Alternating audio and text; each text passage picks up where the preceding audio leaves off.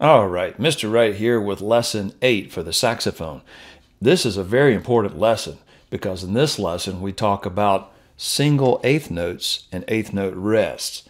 In the previous lesson we had eighth notes that were joined together by a bar, and they were always in groups of 2. And sometimes you'll see them in groups of 4, like down here, the second line of number 2. And they're always joined together by a bar. But what if you want to have just a single eighth note by itself? Well, that eighth note only takes up the first half of the first beat. So there's got to be something to fill that void.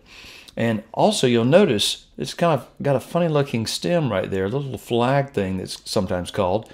See, over here in measure 2, if you cut off that other eighth note right there, that little stem right there kind of curls up into like a fetal position, and it looks sort of like this little flag right here, as it's called. So that's what an eighth note looks like when it's all by itself, and it's only taking up the first half, this first downbeat of that first beat. And so therefore we have to have an eighth note rest, and that's what this little thing is right here. It looks sort of like a deformed number 7, but it's just an eighth note rest. It takes up of a half of beat of silence. So the first half of the beat we're playing, and then we're resting the second half of the beat. So it's da rest 2 3 4 d da rest da rest da rest. So you'll notice you'll go dum boom. You're right on that next beat immediately because you're only resting for the upbeat or the second half of the beat. So it's kind of fast. So it's bump rest 2 3 4 1 and 2 3 4 bump 2 3 4 1 and 2 3 and 4 1 2 3 4 1 2 3 and 4 and 1 2, like so. So let me play number 1, and with the metronome. Again, I've got the metronome set at 90 beats per minute. So, and we're also playing these 2 harmony notes to what the rest of the band will be playing. They'll be playing the pitches I was singing, but you'll be playing an E, 2 3 4, E, F sharp, like so. So let's try number 1. And 1 2 3 2 3 4.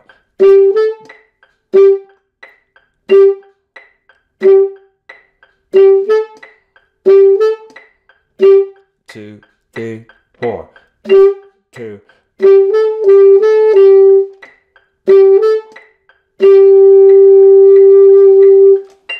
All right, so now let's move on to number 2.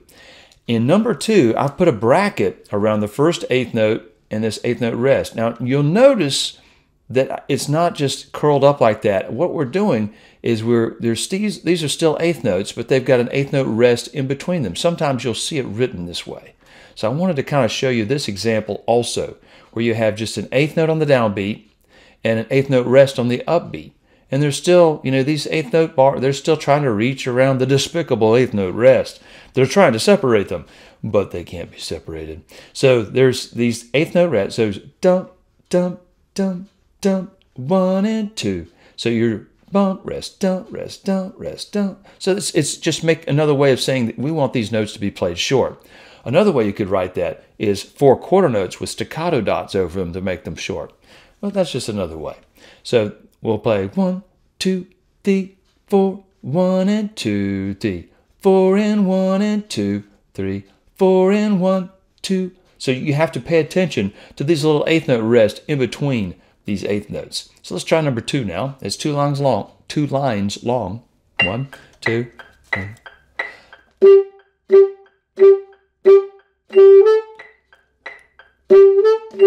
2 3.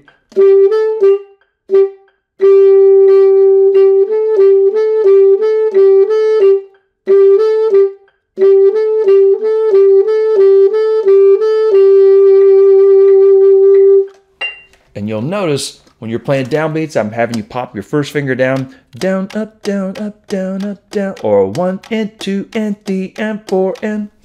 Very important to be able to have that feel.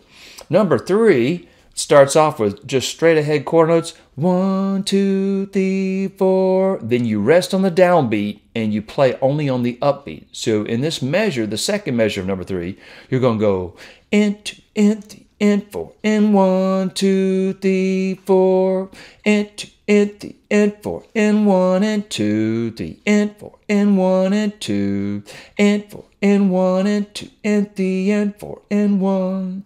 Super important exercise because this upbeat feel can just open up all kinds of rhythmic possibilities for us. So here comes number 3. And 1, 2, 3.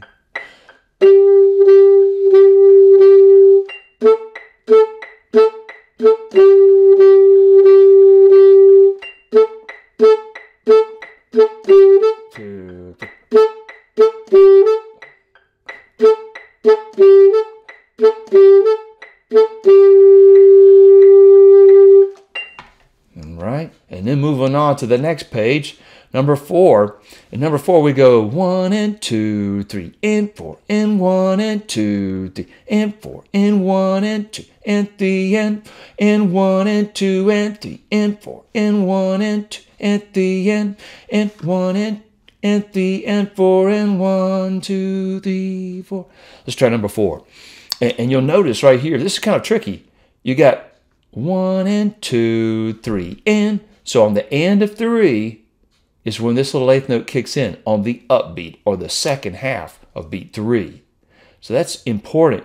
You can't just kind of, I think I'll come in here. No, you're going to have to count it. So you're going to have to go 1 and 2, 3, and 4, and, right? And notice this next downbeat right here comes right after that last upbeat of 4, or the second half of 4. So it's 1 and 2, 3, and 4, and 1 and 2, 3, and 4, and 1, and like that. Let's try number 4. 1 and 2 and 3.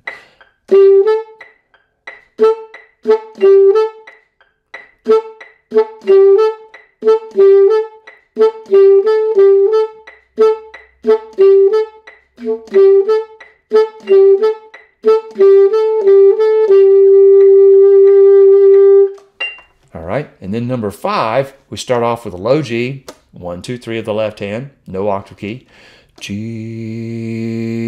E, F sharp, like that. And here you got to go 1 and 2, 3 and 4 and 1, like so.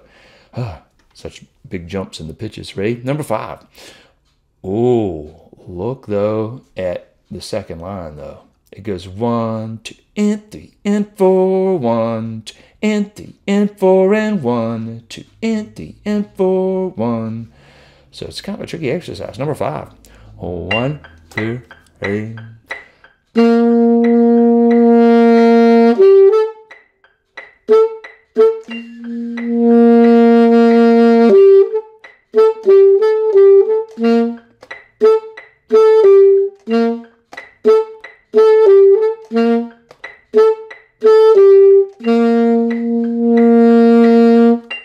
Yeah, and then number 6. 1, 2, 3 and 4 and 1, 2, 3, 4. 1, 2, 3 and 4 and 1, 2 and 1, 2, 3 and 4 and 1, 2, 3. Number 6. 1, 2, 3. 3, 4.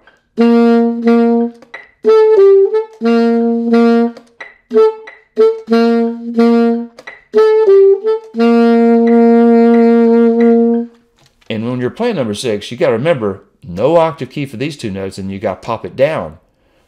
This guy back here, the octave key for the high F sharp, the E, and then you got to let go of it again for the low G. So if it's not jumping down. Also, sometimes even though you let go of the octave key, if you don't retongue this note, this lower G, sometimes the reed will want to stay vibrating up at that high frequency, and a high G will come out. So if that's taking place, be aware of that. Also, if you've got your neck strap or neck joint turned too much to one way or the other, it will also open up your octave key, because it'll just press on it right here, and it'll just open it up a little bit, and you'll be playing that high G when you don't want to. So be aware of those problems. But that should get you started on lesson 8 and about how to play single 8th notes and 8th note rests.